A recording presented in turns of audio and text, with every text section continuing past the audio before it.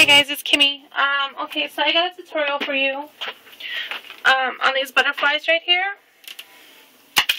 And I wanted to show you a technique that I use when I'm doing mini albums and cards, book covers, journals.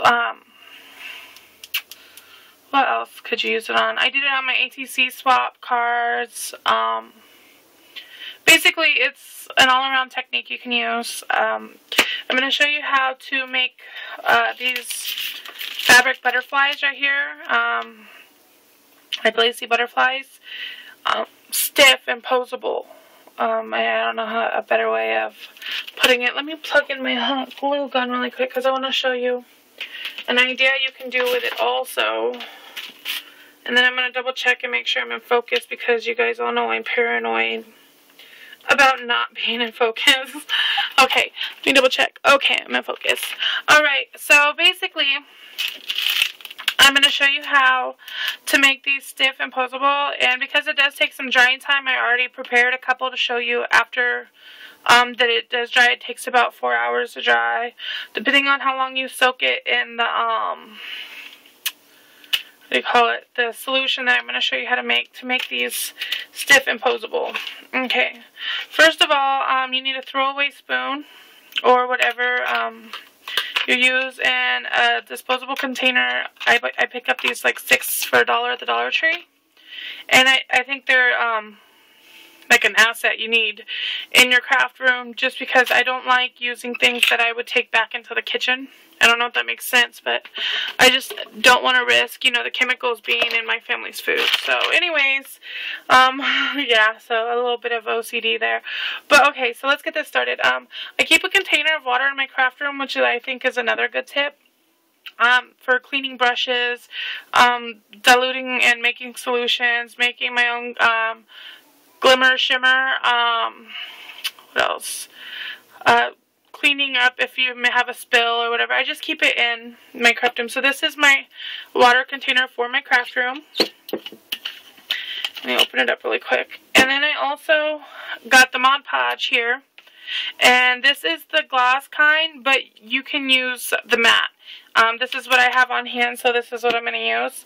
Also, if you don't have Mod Podge, Aleene's Tacky Glue, Fabri-Tac works really well for this.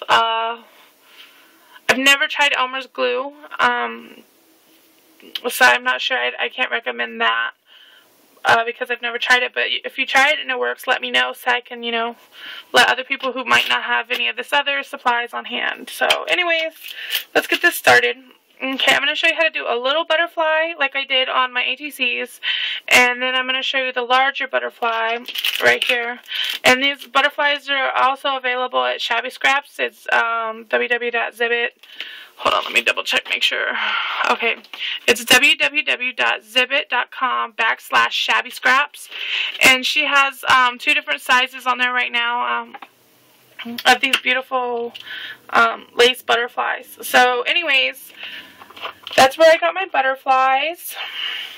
So if you're interested in this tutorial and you need to pick some of those up, that's a place you can get them.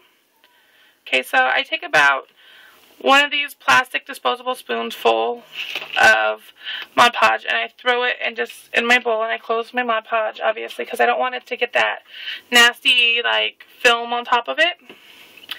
And then I take maybe measuring, I just want to dilute it enough, so maybe like 2 tablespoons of water. I think that's about what it was, maybe even just 1.5 tablespoons of water. And I stir it together till you get like this milky white substance. You want the Mod Podge to be pretty thick in the water. So it's basically, you want, let's see, 70% Mod Podge, and keep baby wipes or a towel handy because I'm messy, and I know I'm not the only one in the world. But anyways, for this, for your fingers and everything, because you will be handling the butterflies. So I keep baby wipes, napkins, stuff like that handy in my craft room also. I don't know, that's just another tip. So anyways, you want it like a runny consistency, and you want to take your butterflies here. Pull one out.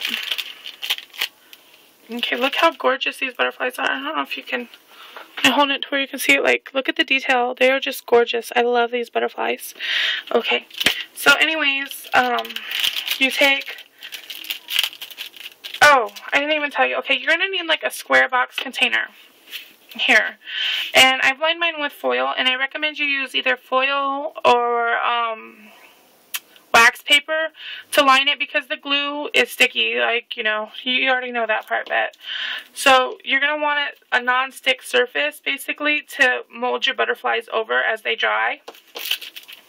And it does stick a little bit to the foil, but not as it would to paper. So anyways, so you need foil or wait, I just said it, wax paper line box with some nice edges and creases down in the corner. And like, make sure when you mold your foil or your wax paper into there, you get the corners pretty good, because that's what you're going to mold your little butterflies with. So okay, that's okay. Let me get this. This is my very last little butterfly. I'm going to have to order some more.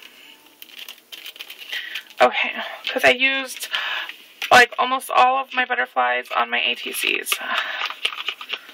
Okay, let me stick my spoon over here on my regular Mod Podge bowl. Okay, so what you do is you take the butterfly and you throw it in there, and you just, you know, submerge your butterflies in it and let it soak up the Mod Podge and the water and everything, and it's going to be completely drenched. Let me see. While it's soaking. I'm trying to find my tweezers just because I don't want to get this glue underneath my nails. Okay. And if you're like me and you're really finicky, like I got hot glue on the tip of my tweezers, I recommend a pair of tweezers for your craft room also, because I don't like to be that big of a mess. So you kind of fish it out of the Mod Podge. And you're going to want to tap off, because like the Mod Podge likes to get in like the holes and stay there. So I just kind of just, you know, tap it, let it drip, stick it back in there. Not really, but just let it drip. Shake it out as much as possible. Let me get a better grip. You just keep it in your bowl and you shake. If you tip your bowl, you won't worry about shaking it in the Mod Podge. See, so you could tap it on the side. But what you're trying to do is get the Mod Podge out of the holes to where it doesn't close off the holes. And as it dries, it'll drip out of there also. So, okay, once you have that, what you do is you take and you lay the big butterfly right here on the corner of your box, and you kind of just push it over and you hold it there until it kind of just, you know, the weight of the wet keeps it down. See, there we go. See how it's sticking? So as it dries, it's going to mold towards the shape of the edge of the box. And you want to keep an eye on it. Sometimes they're a little stiffer and tighter made, I guess. Like, I don't know, how do you explain it? Like, sometimes the fibers are wound tighter or made tighter than others. So you just kind of just check on it. Make sure it's not opening all the way back up every few minutes for like the first 5 minutes. If it's not, then you should be good after that. Okay, and then here's the little one. And you do the same tapping and shaking and rubbing to get the excess off. And then I dropped it in there again. Okay. So, sorry. I'm doing like double the work because I'm talking and working at the same time. Okay. And you kind of just tap the glue out of the holes, okay? And then with this one here, I don't want to get this one all messy. Okay. You just kind of push it into the corner. You see, if you can see what I'm doing, like I'm just pushing it into the crack of the box, and it should stay there and it'll mold to that shape. So, okay, and then you just leave that there for 4 or 5 hours until it dries. It might not take that long. Like, I have heat gunned them, but Mod Podge has a tendency to bubble, and I don't like that. So, but as you can see, like, this butterfly here, like the Mod Podge is already dripping out of the, am I even holding it where you guys can see? Okay, let me see. Fix my lighting a little bit. Okay, can you see? Yeah, you can see a little better. Okay, so you can see where the Mod Podge is already starting to drip out of the cracks there.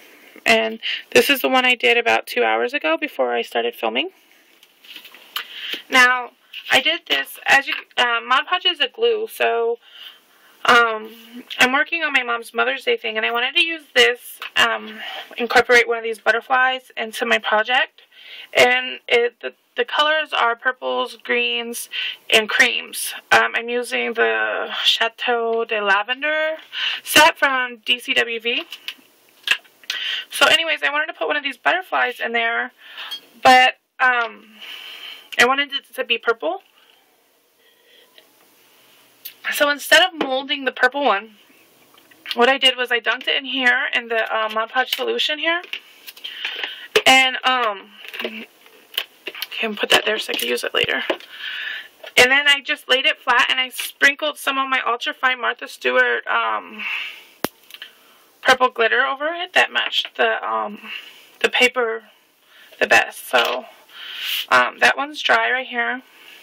And that's what you kind of get. Like the glitter kind of closes off the holes, but what I wanted it for was to take, see, here's the one that I molded, and then as it gets stiff, you can kind of see, you can mold the butterfly.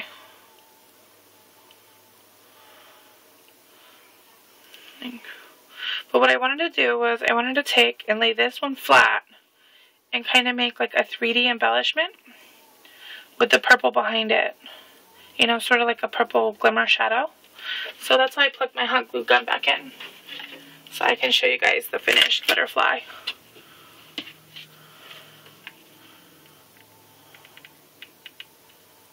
So just a little bit of glue down the center.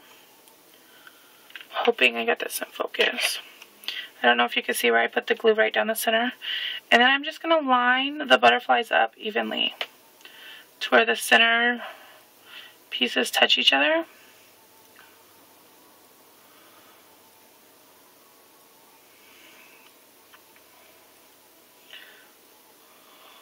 Okay.